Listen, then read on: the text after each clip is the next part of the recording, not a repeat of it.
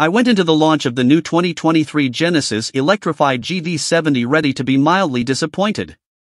I thought it'd be something of an afterthought, just the normally gas-powered GV70 crossover with batteries. And we know that in 2023, EVs designed to be EVs from the ground up tend to perform better than cars adapted for electric power after the fact. I also didn't understand why Hyundai's luxury division would do this since it already has an outstanding electric compact crossover in the Genesis GV60. I figured the Electrified GV70, which is built in Alabama, was a fast-tracked battery swap job just to take advantage of the new tax credits, which require EVs to be assembled in North America. The Korean-built GV60 doesn't qualify. Folks, when I'm wrong, I'm wrong. The Electrified GV70 is a stellar addition to the brand's growing portfolio of EVs, and there are even some ways that it outclasses the GV60, not to mention a lot of other competitors in this space. Plus, like the Electrified G80, it rides on a platform that was always designed to go electric, but with even fewer hits to room and cargo space than that sedan. It's still down on range compared to some rivals and comes with a few nitpicks, but this crossover can be counted as another win for a brand that's truly firing on all, well, battery cells lately. The GV70 crossover was launched last year to generally stellar reviews. It debuted with two turbocharged engines, a 4-cylinder and a V6, and it squares off against the BMW X3, Audi Q5, Acura RDX, and other tough competitors. But you could now argue the Genesis edge over those cars is its fully electric version.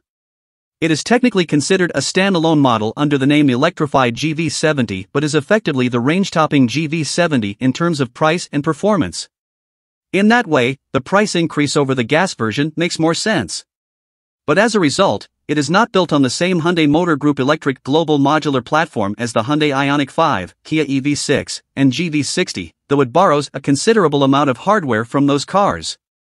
The GV70 also has a different personality and intended audience than the GV60, what with the latter's swoopy European hot hatch looks, adventurous color schemes, and captivating crystal sphere gear selector.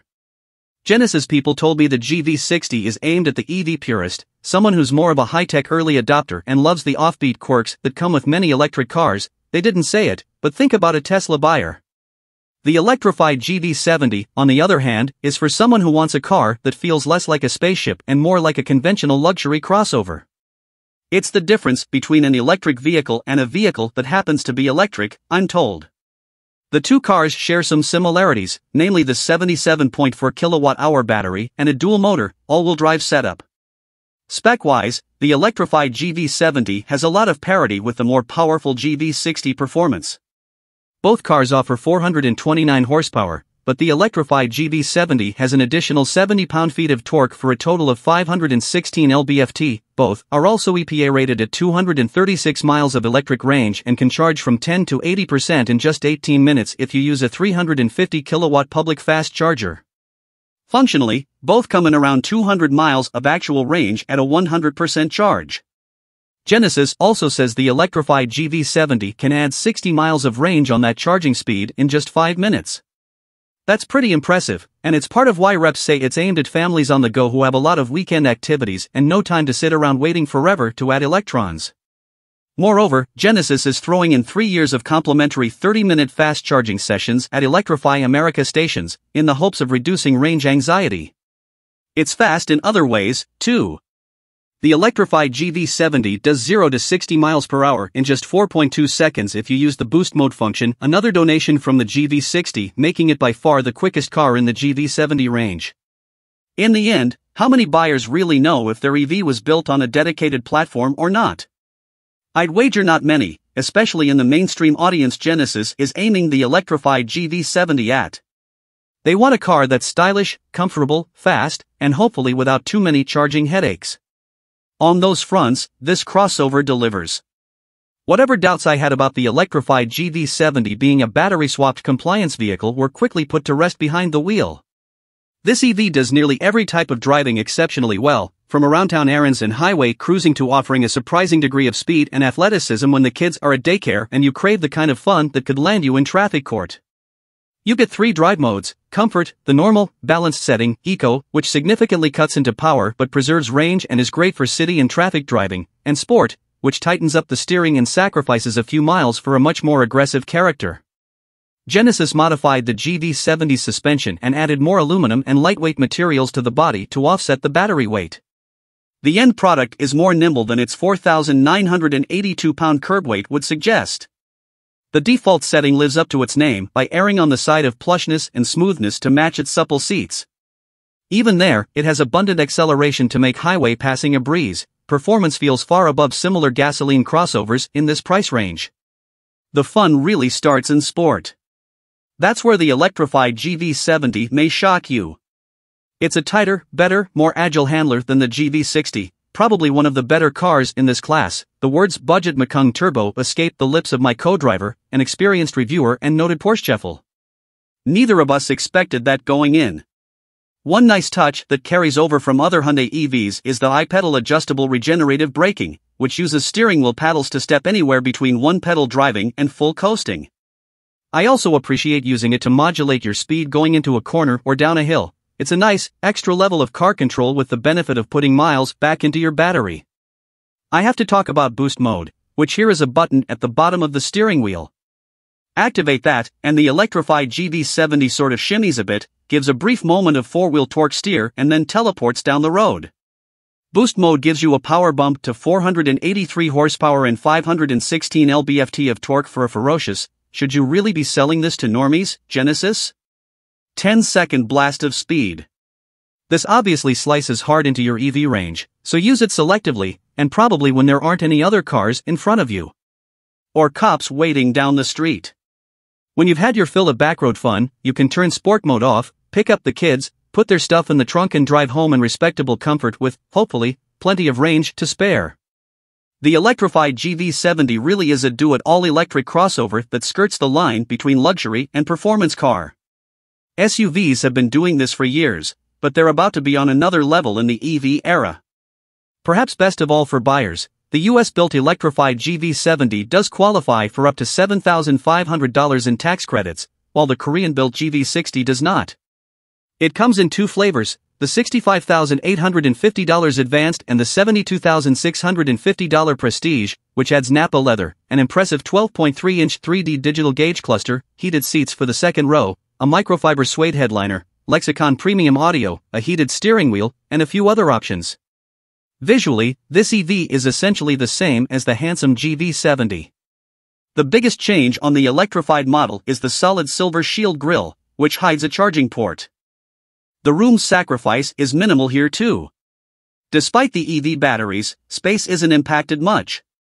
The Electrified GV70 offers 102.8 cubic feet of passenger volume to the GV70's 103.6 cubic feet, 56.5 cubic feet of cargo space with the rear seats folded to the gas car's 56.9, and 36.6 inches of rear legroom to its counterpart's 37.2.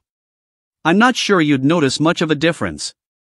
The biggest design disappointment, and one of my major marks against the car, is the fact that the Electrified GV70 will only come in 4 colors at launch, all of them shades of gray or black. That's a shame because the gasoline GV70 has some lovely color options including green, matte burgundy, and red. This was done because Genesis actually uses a different, higher quality paint than the Hyundai branded cars, and that paint shop is still getting set up in Alabama. More shades should be added over time, but for now, if you desire an electric GV70 you can have it in any color you want as long as it's grayscale. The story is thankfully better inside. The GV70's plush interior also carries over into a cabin with supple leather, high-grade materials, and actual, physical button controls. The electrified version also offers a unique glacier white color and more interior bits made from recycled plastic bottles, a nice touch for a green car. Overall, it feels vastly nicer than its $40,000 car roots would imply, a testament to how good even cheap GV70s are. The Electrified GV70 also gets the same infotainment systems seen on the gas car and various EVs. It works well here on the 14.5-inch widescreen display, which has quick and responsive touch controls and a number of physical buttons and switches.